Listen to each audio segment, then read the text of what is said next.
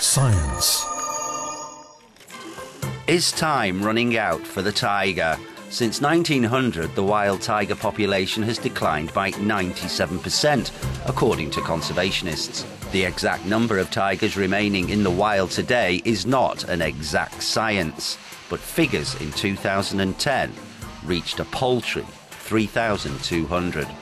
The depressing fact is that the tiger is one of the most endangered species on the planet.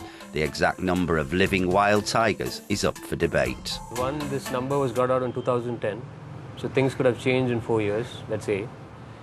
Second, we don't know if the 3,200 that we talked about in 2010 might have been the actual number. Whether it was more or less, we don't know.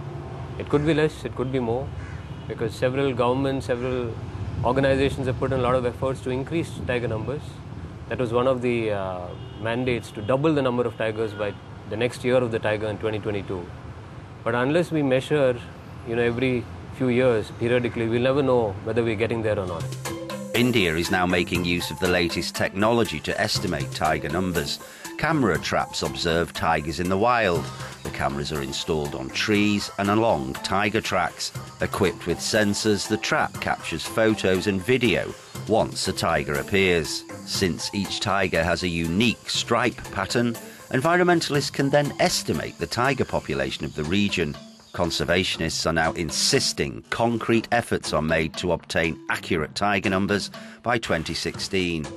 Images of the tiger pervade our everyday lives in advertising, cartoons, wildlife documentaries and children's toys. But it's in the wild where this beautiful animal really counts.